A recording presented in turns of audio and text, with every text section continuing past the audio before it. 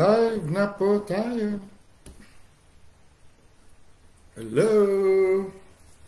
Live.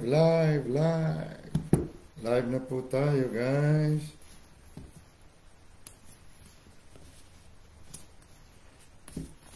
Silent muna natin yung mga gadgets na ito. For the sake of good order.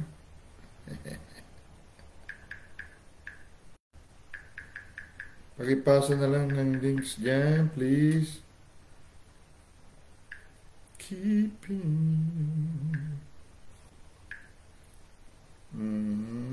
Where to... Yes. Alright. Okay. Hello, nandiyan atino namin.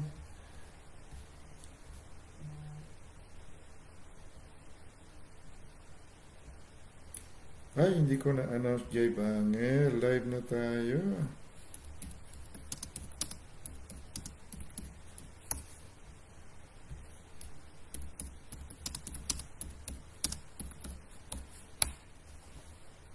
Pasa mo na lang niya, Atinawa. Yung mga link. Yung link pala. Not mga link.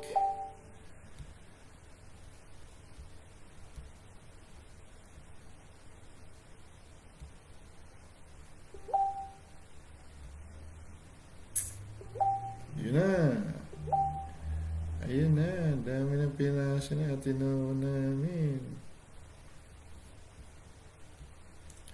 Ayan. Mahina boys. Yan. Ayan. Hello. Malabo daw camera. Sa signal mo na yan. Malakas dito sa akin eh. Sa signal mo na yan.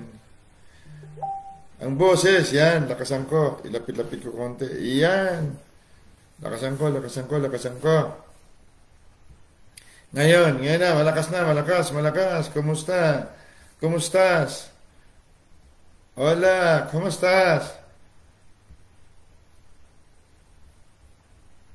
Kumustas, mi boses?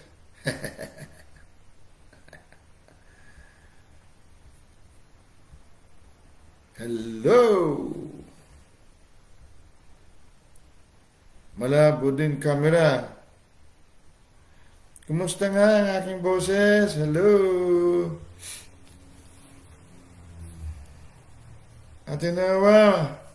Yan, malabo. Sa ano mo yan? Sa signal mo. Ha? Kaya Atinawa, baka mahina signal. Mayroong sino-sino nandyan. Nandyan, Pastor Jing namin. Nandyan, Pastor Jem. Makinig po mabuti.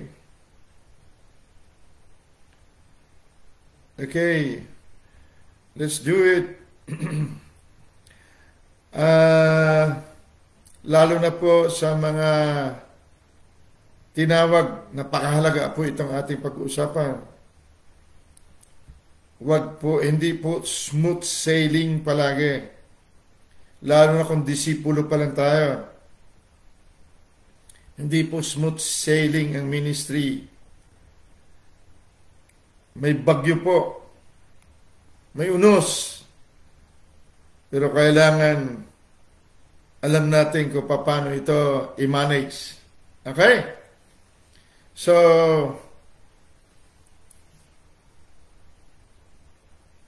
sana ang mga taga-Cavite awanin. Nasaan kayo? Advance to be recognized, guys. Hindi ito reliyon, hindi ito preaching lamang. Ito ay understanding, kaalaman, karunungan kung paano ang tagumpay, paano ipatupad ang paghahari sa ating buhay. Pero kung kontento na tayo sa kinakagat tayo ng sakit, kahirapan ni COVID, okay lang na siguruhin mo lang na tinanggap mo si Kristo at Panginoon mo takapagligtas. At kung mayroong mga impyerno ay hindi ka pupunta doon. Okay?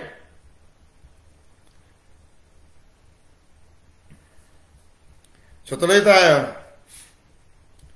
Punta tayo sa Genesis chapter 1, verse 26 and 27. Genesis chapter 1. Makinig mabuti, mga kapatid. Makinig. Ang atake po ay araw at gabi.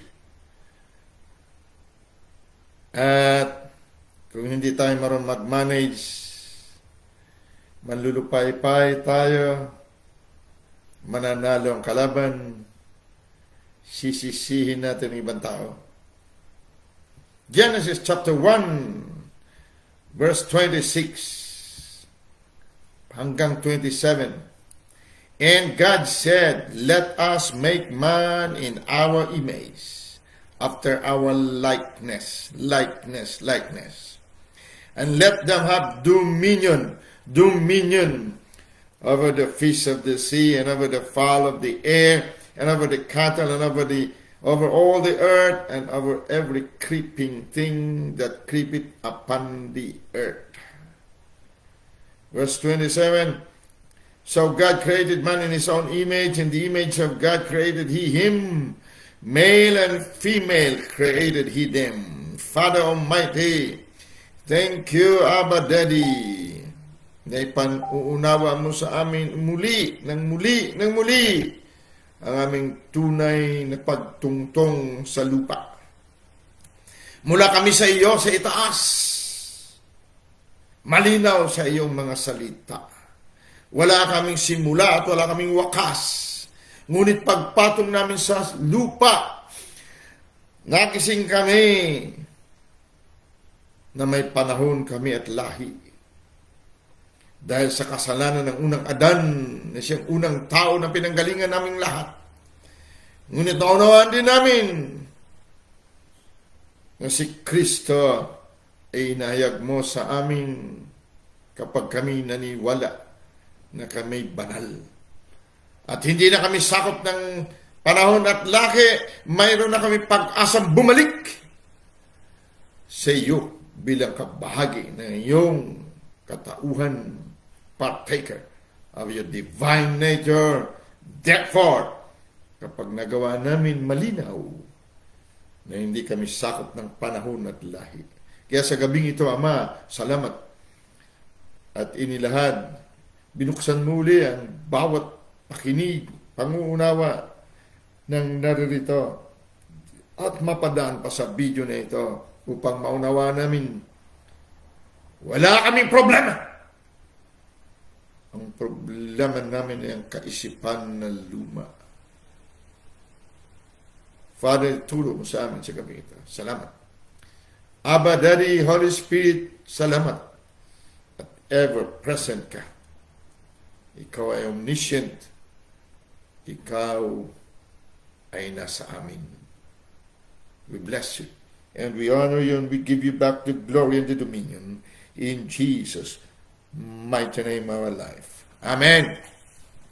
Angels of God, again we dispatch you in Jesus' mighty name. I take authority now. I stand in my official function. Therefore, I dispatch you. Go for it. Amen. Hallelujah. Tingnan natin, kapatid, sa Tagalog. Ganito ang pagkasabi. At sinabi ng Diyos, lalangin natin ang tao sa ating larawan ayon sa ating wangis. Sa King James Version, ang mangyayari, lalangin natin ang tao sa ating larawan ayon sa ating katauhan. Katulad, at magkaroon sila ng kapangyarihan sa mga isda, sa dagat, at sa mga ibon sa impapawid, at sa mga hayop, at sa buong lupa, at sa bawat umuusad na nagsisiusad sa ibabaw ng lupa. Verse 27, at nilalang ng Diyos ang tao ayon sa kanyang sariling larawan. Ayon sa larawan ng Diyos, siya ay nilalang. Nilalang niya sila na lalaki at babae. So ang dominion, ang kapangyarihan ay hindi sa lalaki lamang, kundi sa babae. Ngunit mayroon tayong papansinin. Sa King James Version, ganito ang pagkasabi. Image and likeness, larawan at katulad. Larawan, ibig sabihin nakikita na siya. Nakatulad din niya. Gusto ko po unawain natin ang Diyos ay alam po niya ang lahat. Alam niya ang lahat. Hindi pa niya simulan, tinapos na niya. Ngunit, para po makarelate siya sa visible world, sa mundong ito, kailangan po magkatawang tao siya. Dahil never na kumpleto ang Diyos kung wala siyang katawan. Bakit? Diyos nga siya, pero iba po pag nasa laman siya. Kaya si Jesus, na Diyos ng katawang tao, naranasan niya, napalibutan siya ng lahat ng tukso. Doon sa garden ng Gethsemane, doon nakarelate siya kung ano at paano ang magiging nasa katawan. Kaya tumulong kayong dugo, may halong pawis, at sinabi sa Ama, Ama, sana hindi na mangyari pa ito. Pero hindi ang aking kagustuhan, kundi ang iyong kagustuhan. Doon sa pananalita na yon, nakarelate ang Diyos na nakatawang tao sa buhay sa mundong ito. Ngunit napagtagumpayan niyang lahat. Ngunit pagdating sa personal na ministry, kapatid, huwag mo iasa sa Kanya. Dahil siya na ngayon ang buhay mo, may mga yugto ng buhay natin na hindi tayo matulungan ng Diyos. Maliban, ipatupad natin ang Kanyang kapangyarihan. Oo, pinagtagumpayan niya lahat. Kaya walang hindi pwedeng mapagtagumpayan. Basahin mo sa Hebreo.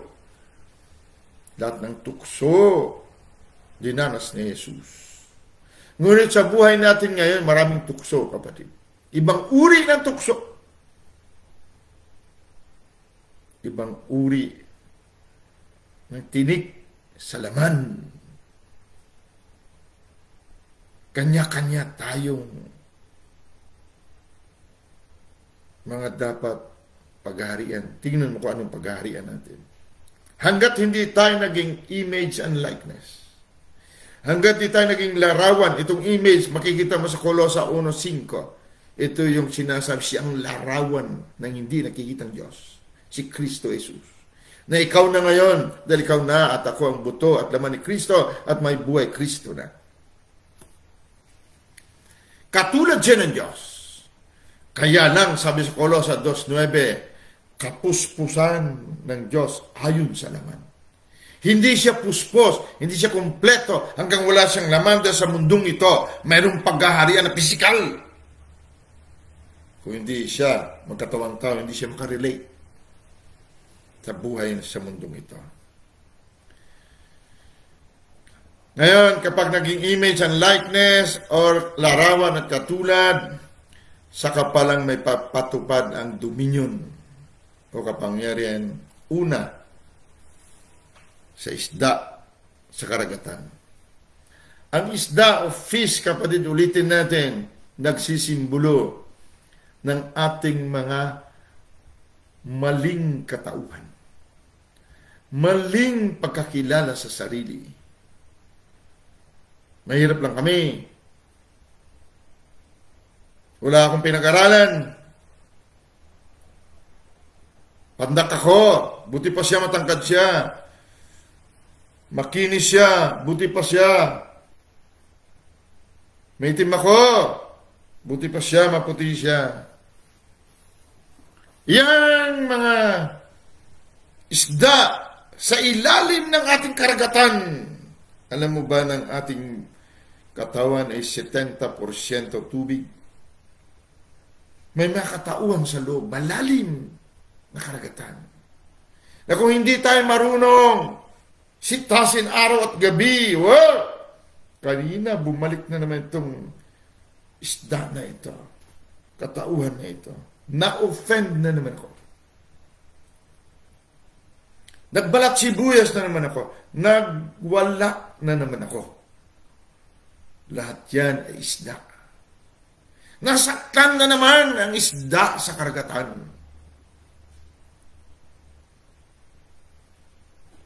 So napakaraming isda sa ating karagatan.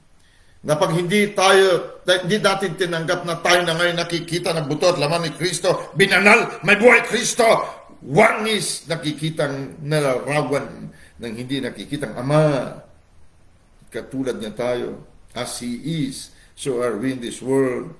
Unang Juan 4:17, itong mga isda sa loob. Sa malalim na karagatan ng ating kamalayan, patuloy tayo mamumuhay sa katauhan na hindi tayo.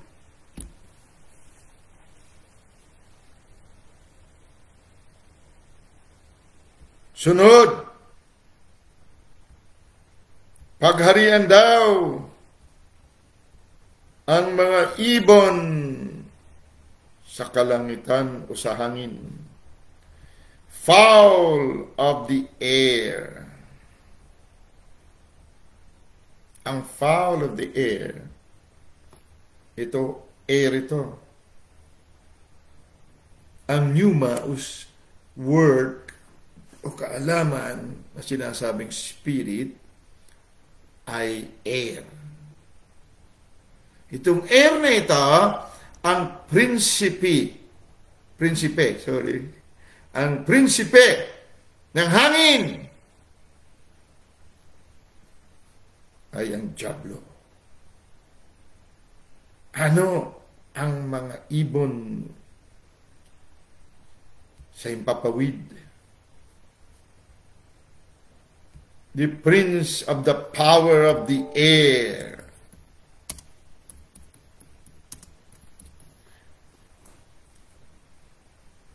Ito yung nasabi lang sa iyo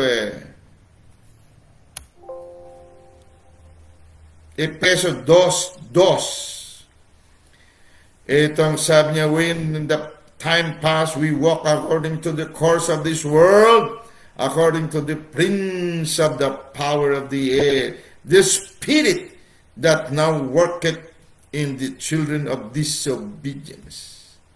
Ang mga ibon na ito sa impapawid ng ating kaisipan ay anak ng pagsuway. Ano ang anak ng pagsuway? Sinabi niya, pinagpala na kita. Pero ang mga ibon sa ating himpapawid, sa ating air, ang sabi, may sakit ka. Ang sabi, mahirap ang buhay. Kaya ang panalangin mong kausap mong Diyos, nasabihin mo, Diyos ko, nagbibigay naman ako sa church, nagsisilbi ako sa iyo, pero bakit ganito? Hirap na hirap pa rin ang buhay ko. Pag binanggit po nating mga salita na yan ang mga ibon sa impapawid. Fowls in the air, spirit of disobedience. Sinabi niya, pinagpala kita!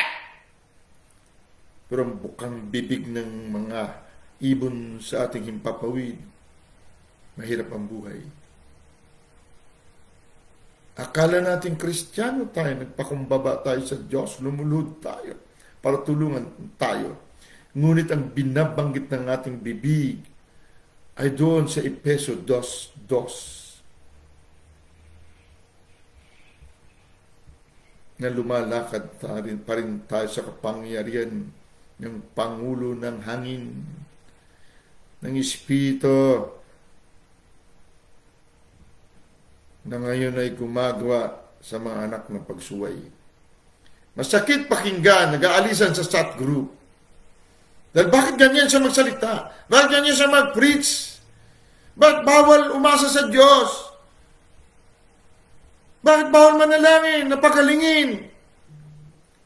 Ang sabi ng Diyos, pinagaling na tayo.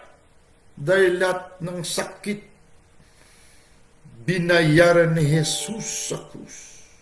Ang kagalingan mo, kapatid, hindi libre. May nagbayad, kapatid. Ang nagbayad, Diyos! At ang dugo niyang banal ang binuhos niya. Tapos sasabihin natin sa Kanya, pagalingin tayo. Sabi niya, binigyan kita ng dominion. Palupigin lahat yan. Ibon sa iyong himpapawid. Sabihin mo, wala akong sakit. Ibon ng himpapawid na pagsuway. Umalis ka sa kaisipan ko. Hindi kita papansinin. Pinagaling na ako. Nagkasugat-sugat ang dugo ng aking ulo na siyang ang aking katawan dahil sa kasalanan at mga sakit ko. Lahat ito, katulad ng Diyos na pag-iisip. Hindi ka pwede maging katulad ng Diyos kung ang pag-iisip ay hindi katulad ng Diyos. Hindi ka larawan ng hindi nakikitang Diyos sa mundo nito. Because as you think it in your heart, kung ano iniisip natin sa ating puso, ganyan tayo. Kaisipan, paniniwala, kamalayan. Sinasabi mo may sakit ka, hindi ka magtutulungan ng Diyos. Punta ka sa doktor. Kung kaya niyang gamutin, bayaran mo siya. Sincere mga doktor magsabi na sakit na alam nila. Ngunit, ang sakit ay espiritu, kapatid. Saan nagsisimula? Sa anak na pagsuway, mga ibon sa impapawid. Alright? Balik tayo sa Efeso 1. And over the cattle and over all the earth. Cattle. Ano sa Tagalog ang cattle? Mga hayop. Binanggit mga hayop.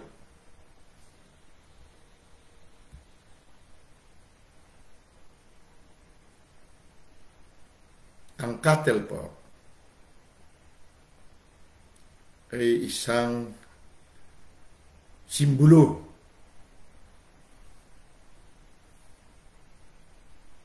ng mga dam. Alam mo yung dam?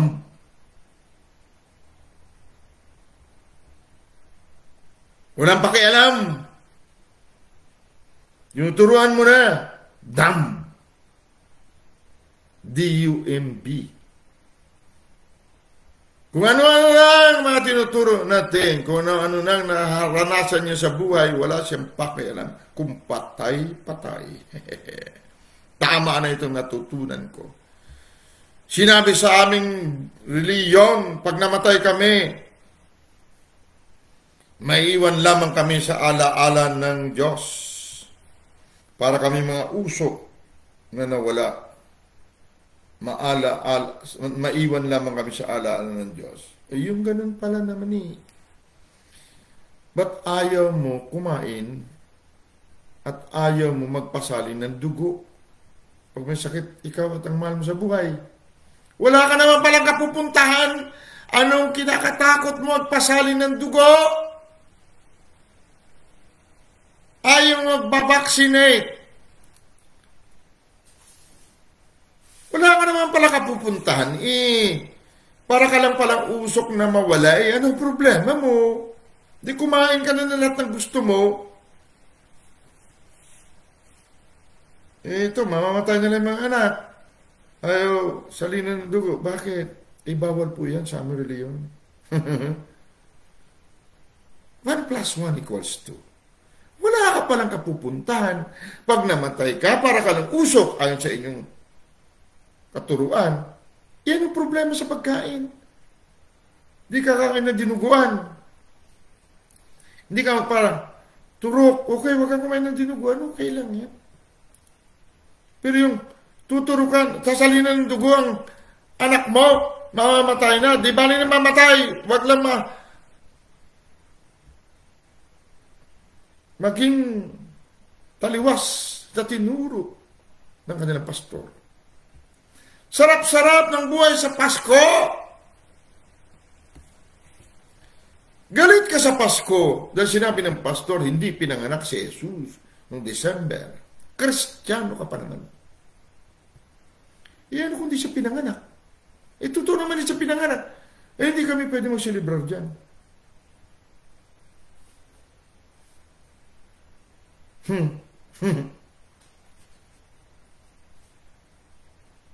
Ano mentalidad ng tao? Pag espiritu na nga na pinagarian ng prinsipe ng hangin, bubulakin kanya, kapatid. Di ba ka tumanggap ng bonus sa December? So, maraming dam. Pagarian mo rin, pagiging, ano sa Tagalog ang dam? Give me a word. Ano sa Tagalog ang dam? Atinat. Maraming taong mga apathetic. Maging sa sarili nila. Wala silang pakialam sa pagbabago. Okay? So, tuloy natin. Nahaba itong, may mga verses tayong puntahan. Ano sunod? Over all the earth. Ang earth na sinasabi dito, kapatid, ito yung ating katawan, sarili. Galing ito sa earth. Hanggat ito ay hindi nalupig ang mga nasa loob nito, patuloy ito maging earth. Sabi kay Adan, sa earth ka kinuha, sa earth ka babalik. Sa alabok ka kinuha, doon ka babalik. Bakit? Hindi mo na pagharian itong mga bagay na ito. Kinain mo yung bunga ng mabuti at masama, pinasa mo lahat sa iyong angkan. Kaya lahat ng angkan mo na hindi at ayaw tanggapin na siya na ang larawan ng hindi nakikitang Diyos. Dahil siya ang buto at laman ng Diyos, ang buhay niya Diyos, at naging kompleto lamang ang Diyos dahil meron siyang katawan, babalik siya sa hukay. Sa earth. Binanggit mo ng over all the earth, sa buong lupa, saka palang binanggit ang huling paghaharian natin. The earth na ito. Ito na ngayon. Ang una, karagatan sa loob. Ang mga isda. Yung ating mga pagkakilala sa sarili na mali. No? Pagharian daw yun. Pangalawa, mga ibon sa impapawid, sa air, sa spirit, na kung hindi natin mapagharian, mali ang ating binabanggit, mali ang ating layunin, mali ang ating pagkausap maging sa Diyos, tayo ay anak ng pagsuway, anak tayo ng Diablo. Okay? At itong cattle, yung wala tayong pakailan, bahala sila kung ano sasabihin nila. Tuloy ako rito. Wala tayong pakialam sa sinasabing bukas. Wala tayong pakialam kung ano ang maging kinabukasan ng ating mga anak. Wala silang pakialam. Dam. Saka buong lupa daw. Ito na lupa na. Ano ang nasa lupa? Over every creeping thing that creepeth upon the earth. Itong pinakamalaga nating malaman. Bawat umuusad, nagsisiusad sa ibabaw ng lupa, umuusad dito sa laman, nasabihan mo ng tama sa mapanloob, aalis pa sa group chat. Sinabi na ang kanyang karapatan, ang kanyang tunay na katauhan, na-offend, tumama ang loob, nasaktan, hindi makamove on. Sinabi mo sa kanya, hindi maganda yung suit mo. Dahil magpipreach ka, kailang larawan ka, representante ka ng ama mo, na-offend. Samahan loob, gumapang na naman ang mga hayop sa kanyang lupa.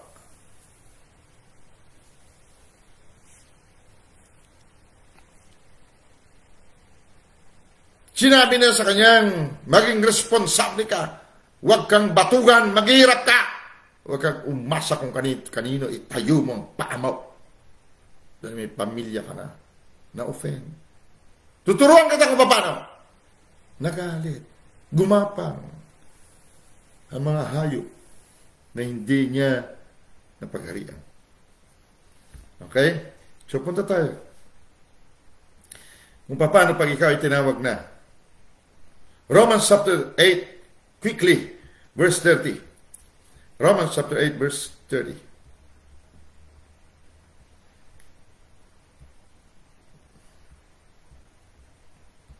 Now, alam mo na wala sa labas mo ang problema. Nasa loob natin ang lahat ng simula ng problema, lahat ng simula ng kapanalunan, tagumpay, kagalingan, karangyaan. Wala po sa labas. Kung patuloy tayong makikinig sa dati nating katuruan, kapatid, mamatay ka na sa mundong ito. Hindi mo maranasan ang dominion. Alright? Verse 30, chapter 8 ng Roma. At yung mga tinalaga niya ay kanyang tinawag naman, at ang mga tinawag ay inaring ganap naman niya, at ang mga inaring ganap ay niluwalhati din naman niya. Ito mga tinawag. Ito yung mga hindi dam na pagharian nila, na waksi na pagiging dam o ang mga cattle sa kanilang sarili. Hindi mo ba alam, kapatid, kahit na addict ka, rapist ka, drug dealer ka man, pumatay ka man, tinawag ka pa rin. Pero wala kang pakailan. So mamanahin ng iyong sunod na henerasyon ng buhay na ganyan. Tingnan mo ito. Yaong mga tinalaga niya ay kanya namang tinawag. Lahat tayo tinawag, kapatid. Kaya lang, hindi natin napagharian ang mga isda sa ating karagatan, sa loob. Ang hangin ng ulo, katulad sa amin, ginapiko, ginapala ang pera. Hangin yun. Mga ibon sa impapawid. Nakwento natin, doon sa amin sa Iloilo, ginapiko, ginapala pera doon.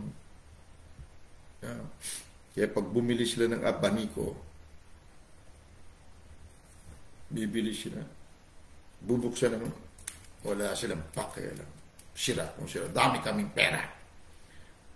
Pag kumain kami sa restaurant,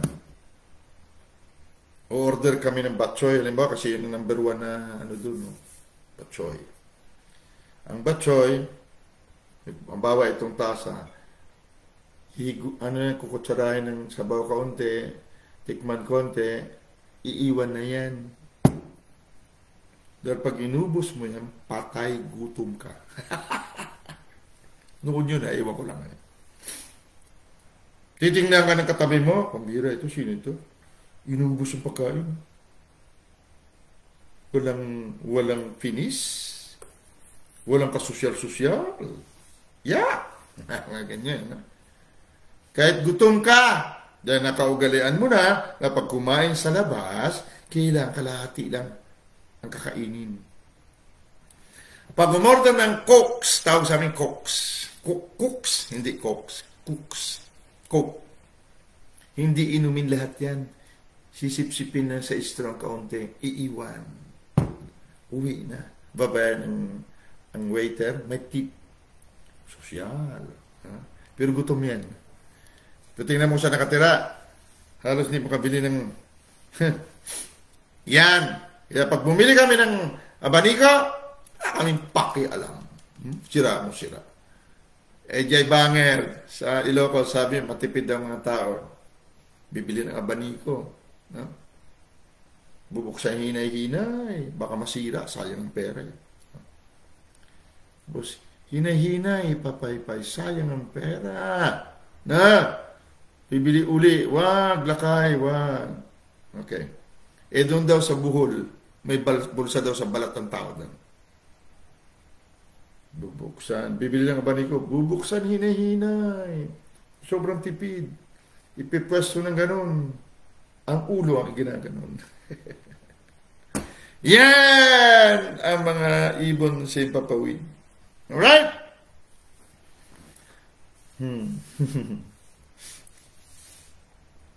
Aba, nandiyan Pastora Ana namin. Alright. Now, dito tayo. Niluwalhati.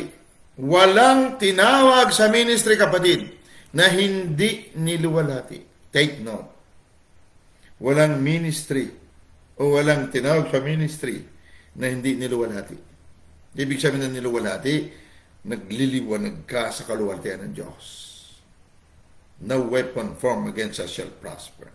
And every tongue that rises against us, we condemn. Dahil tayong katuwiran ng Diyos. Walang kamay na pwedeng lumapit sa iyo para saktan ka. Pero kung hindi natin napagharian, ang dapat pagharian dito sa ating katawan, sa ating sarili, sa ating mga hangin, ang kaluwalhatian hindi gumagalaw. Ang anointing hindi dumadaloy. Alright? Kuha tayo ng isang ebidensya ng kaluwalhatian. Sa mga tinawag, kapatid, sa mga tinawag. Punta tayo sa 2 Corinto chapter 12. Ilista nyo lang tinawag. Yung mga dumb, hayaan mo sila. Balang araw din naman, magigets nila ito.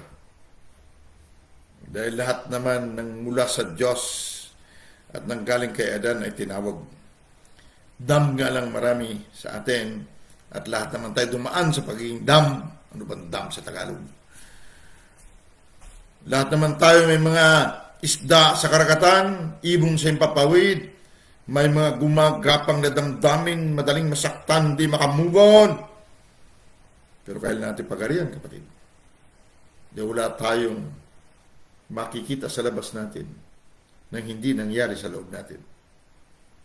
Hindi pwede na hanapin mo sa labas, wala sa loob, dahil lahat ng nasa labas, galing naman sa loob.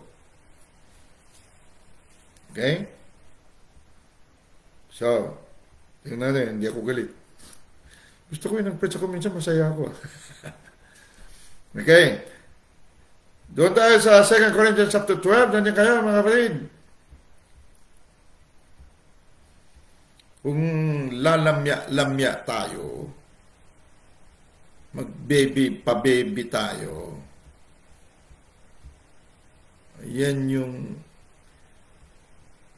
hindi lang inaapak-apakan ng demonyo eh. Mag-self-pity. Yan yung mga anak ng pagsuway. Tinawag tayo, tapos mag-self-pity tayo. Kala mo sa Diyos yan. Yan mga irresponsable, walang dominion. Verse 3. 2 Corinthians 12, verse 3. At nakilala ko ang taong yan, maging sa katawan o sa labas ng katawan, ewan ko, Diyos ang nakakadam. Sabi dito, nakaparenthesis naman. At nakilala ko ang taong yan. Si Pablo ito, may kilala na siyang tao. Na kung paanong siya inagaw sa paraiso. At nakarinig ng mga salitang di masayod na hindi nararapat salitain ng tao. Kapatid, naranasan mo na ba ito? Nakarating ka ba sa paraiso? At nakarinig ka ng mga salitang di masayod na hindi nararapat salitain ng tao. Bakit? Hindi nila kaya. Pag alam natin ang greater truth, kapatid, na sa paraiso ka. Nakarating ka. Sa paraiso, nakarinig tayo ng mga salitang hindi masayod ng kaalaman na hindi nararapat salitain sa tao. Bakit? Tatalikod sila. And I know such a man, whether in the body or out of the body, I cannot tell. God knows it. How that he was caught up into paradise and heard unspeakable words, which it is not lawful for a man to utter.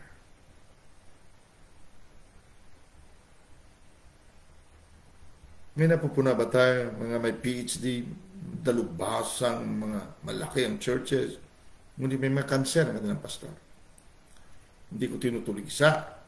Dahil ang kanser, kapatid, demonyo.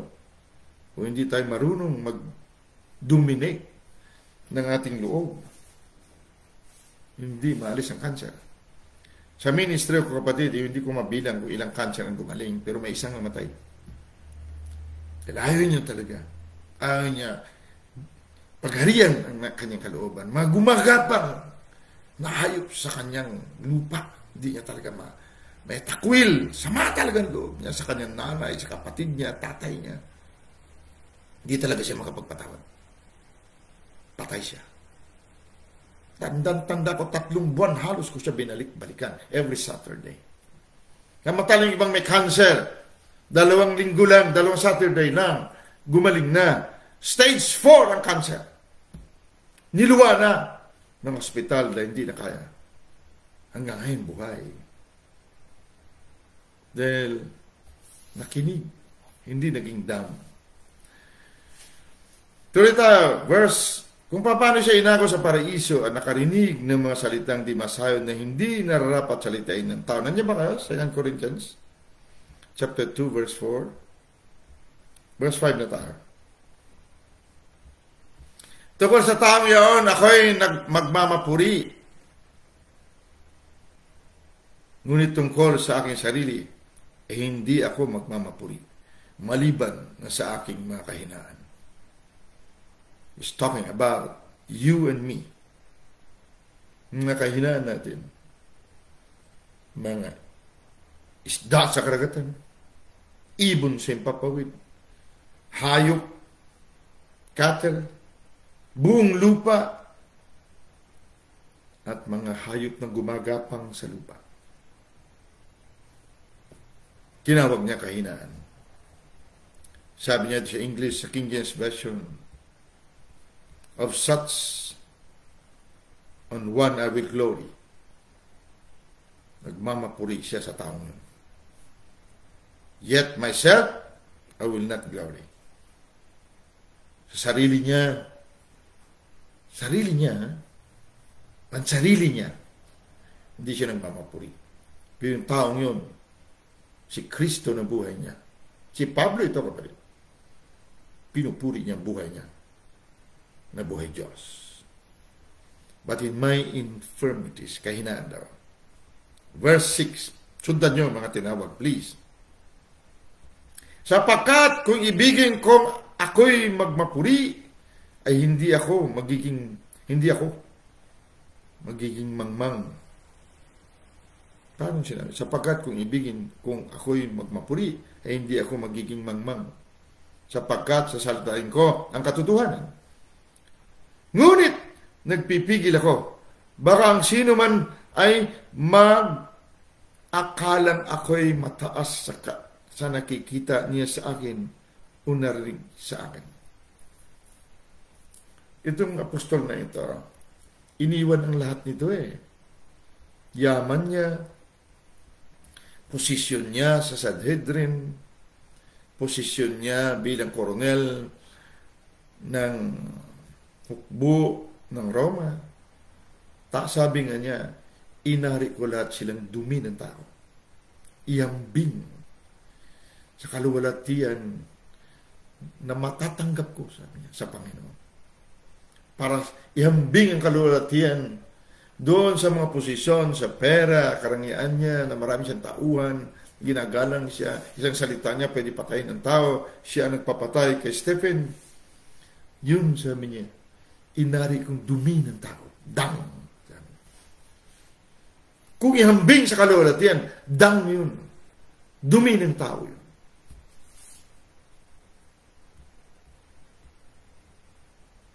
Verse 7. At nang ako'y huwag magpalalo ng labis dahil sa kadakilaan ng mga paghayag. Alam mo siya, kaya niya sinasabi ito, apostol po siya. Siyang isa sa mga unang bunga ng banal na Espiritu. Dahil hindi siya pwede magmapuri, Dahil ang paging apostol, papatayin. Para pag namatay ang binhi, sisibol ang maraming bunga. Ikaw at ako. Pag may time, bulay-bulayin. At nang ako'y huwag magpalalo ng labis dahil sa kadakilaan ng mga pahayag. Pag nakarating ka sa paraiso, narinig mong greater truth, kapatid. Kung minsan, napakaraming beses. Gusto mong bitawan pero hindi mo mabitawan. Dahil ang tingin sa'yo ng mga bulag pa, napakayabang mo. Minsan may pastor sa group chat umalis. Sabi niya, bakit? Sino ka ba?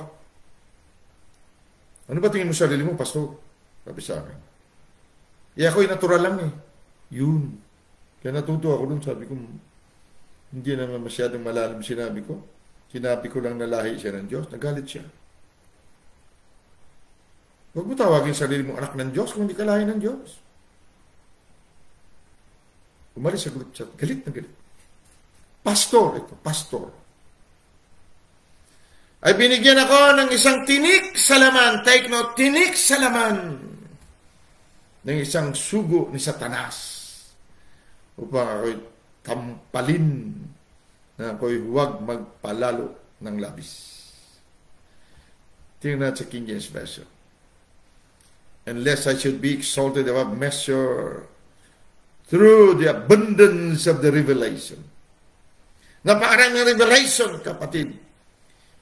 Na kung maaari lang ipagsigawan mo sa buong mundo, lalo na sa mga pastor, dahil sila ang pinakikinggan ng congregation. Pero, pinipigil mo minsan. Dahil alam mo, imbis na mahatak mo sila, masasaktan mo sila. There was given to me a thorn in the flesh. Thorn in the flesh.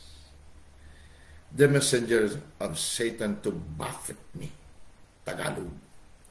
Binigyan ako ng isang tinik sa laman, ng isang sugo ni Satanas, upang ako'y tampalin, tusukin, na ako'y huwag magpalalo ng labis. Verse 8, tungkol dito'y ikatlo. Akong nanalangin sa Panginoon upang ilayo ito sa akin. Sa King James Version nga ito.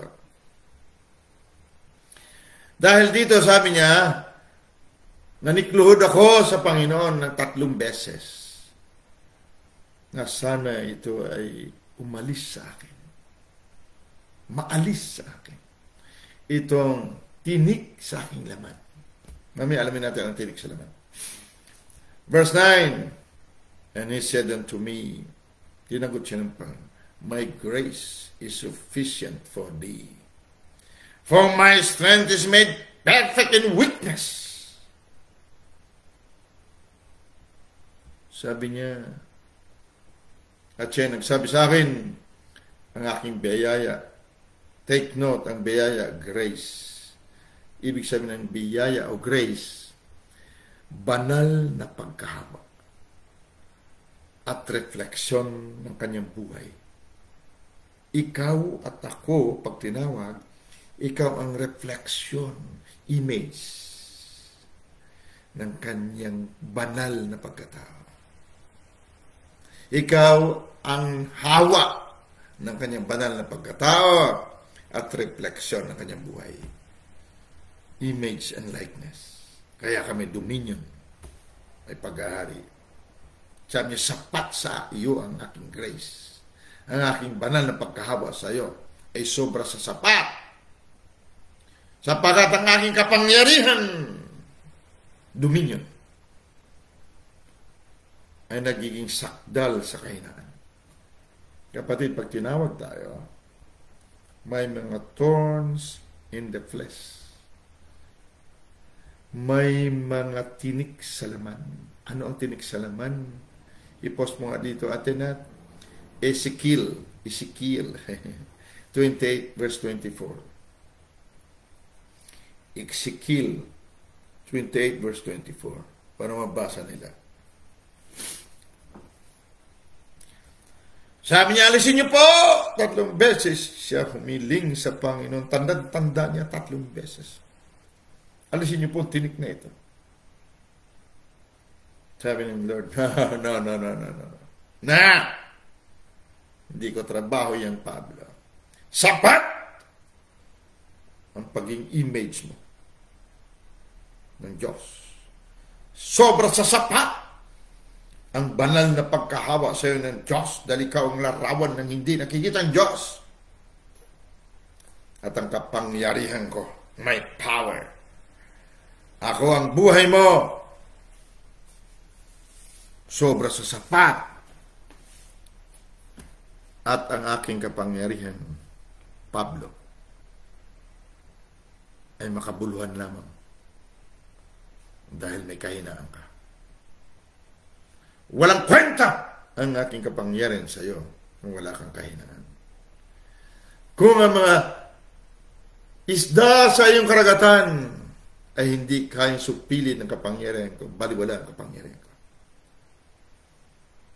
Kung ang mga ibon sa iyong himpapawid ay hindi mo kayang pagharian, useless ang power ko. Naging useful lamang ang aking power sa iyo. Dominion. Pag napagharian mo lahat ito, kasama na ang buong lupa mo, lalo't higit ang thorn in the flesh. Ano ang thorn in the flesh? Ezekiel 28, verse 24.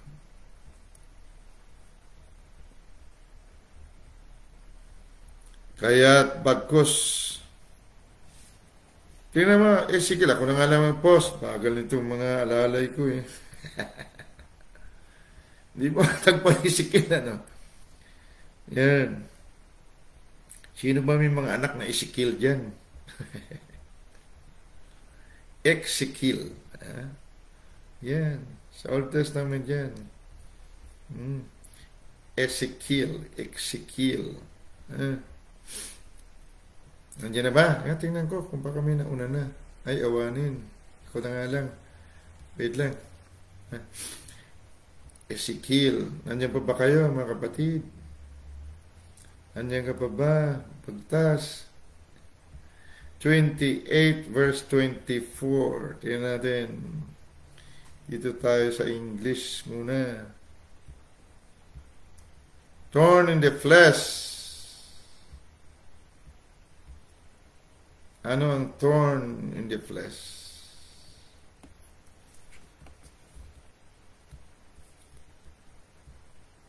Ito. Ayan sa King James Version. Ayan, meron na to sa wakas. Meron na rin. Ano bakit nag-appear dito? Ayan. Ay, ako ba yan? Ayun na, meron na. Meron. Look, galing ni sino post niya. Ba? Pastora Diem namin. And there shall be no more pricking briar. Ano mo yung tinik? Tinik. Yung pricking briar. Sabi sa Tagalog. At di na makaroon pa ng dawag. Dawag kasi matinik. Siguro yun. Nakakasalubsob sa bahayan ng Israel. Ano ang dawag o tinik? Na nakasalubsob, katusok sa bayan ni Israel. Ikaw, sa bayan ni Israel. Tinawag ka ba? Si Ezekiel ay propeta. Tinawag, sinugo. O ng tinik. Yan. O ng tinikmang mapangpahirap sa alinman siya na nga sa palibot niya. Basahin ko sa English. King James Version, palawan na sa Tagalog. And there shall be no more pricking. Wala nang pagtusok pa sa laman. Pricking briars unto the house of Israel, nor any grieving thorns. Yung mahapdi, masakit, grieve, alam mo yung grieve, namimigati, gumagapang ang pigati sa loob. Itong gumagapang na hayop sa loob, nagigrieve, hindi natuloy, nagsasalita. Wala na ang joy. Nawala na ang dominion.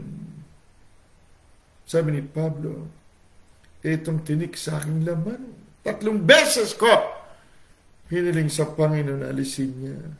Ngunit hindi niya inalis. Itong tinik. Ano ang tinik? Nor any grieving thorn of all that are round about them that despise them. Dinispise ka ba ng kamag-anak mo? Dinispise ka ba ng mahal mo? Dinispise ka ba ng buong mundo? Dahil tinawag ka?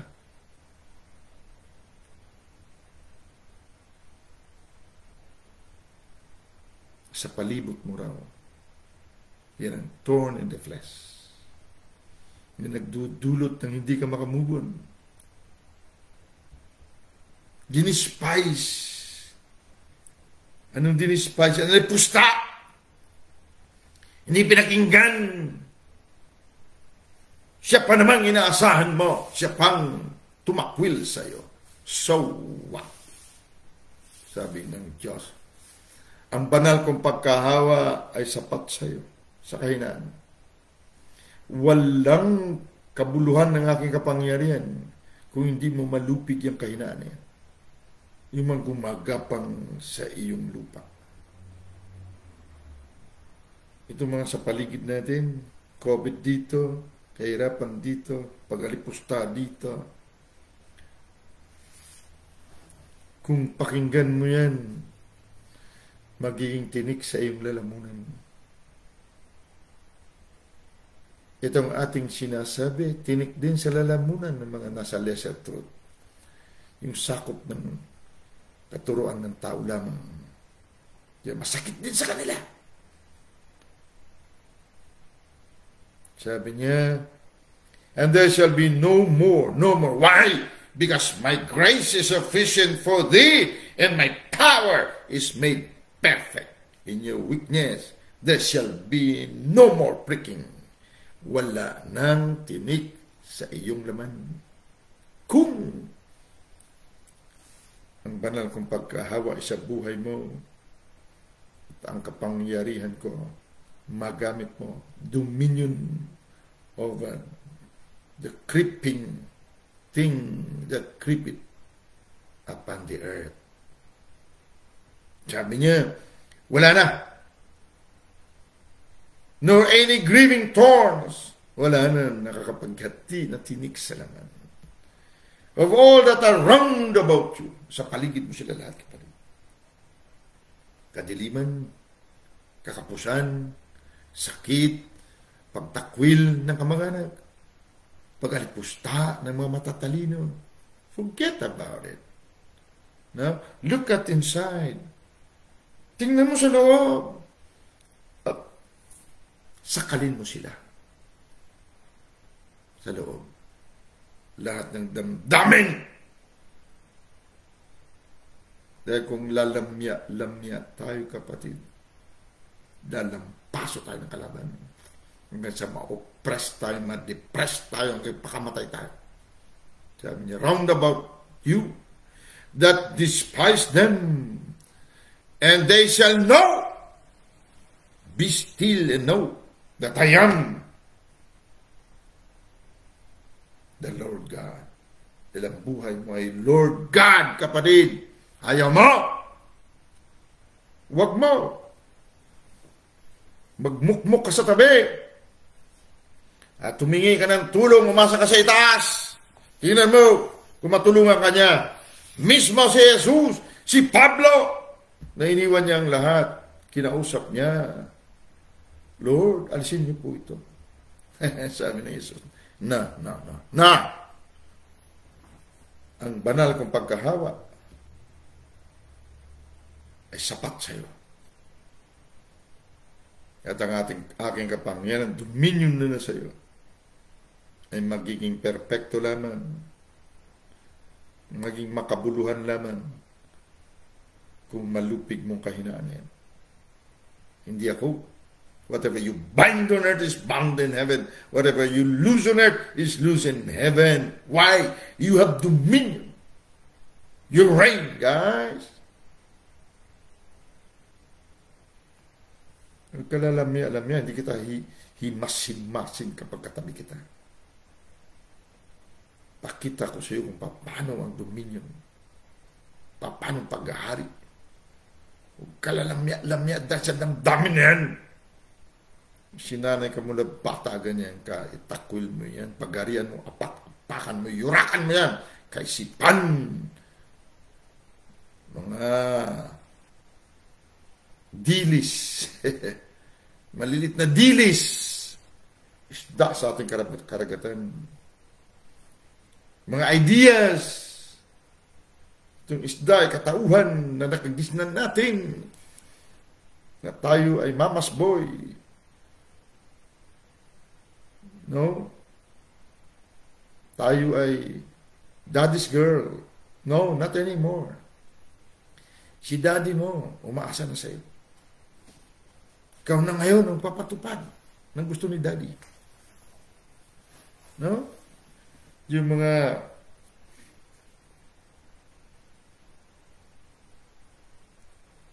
kaisipan, walang pakinabang, anak ng pagsuway, mga ideas, mga kaunawaan na mali. Sabi niya, para malaman mo that I am the Lord God. Punta sa Kasakulosa 2.9. Malalaman mo sinasabi ko na ang kapuspusan ng Diyos ay ayon sa laman. Di ba ang buhay mo, Kristo? Kolosa 3.4. Hindi ba ikaw ang buto at laman ni Kristo? Efeso 5.30. Si Kristo na buhay natin, kapuspusan ng Diyos. So wala siyang karapatan sa mundong ito. Hindi siya makarelate. Kung wala siyang buto at laman, dahil ang binigyan ng dominion sa mundong ito ang may buto at laman, at siya rin yun na ikaw. Kung hindi mo magamit, hindi natin magamit ang kanyang dominion, talo po ang Diyos sa mundong ito. Baka hindi mo alam. Pag natalo tayo, talo po ang Diyos. Yan po ang katotohanan. Dahil ikaw at ako ang nakikita, larawan at katulad ng Diyos. So uwi ka doon sa langit, Lord,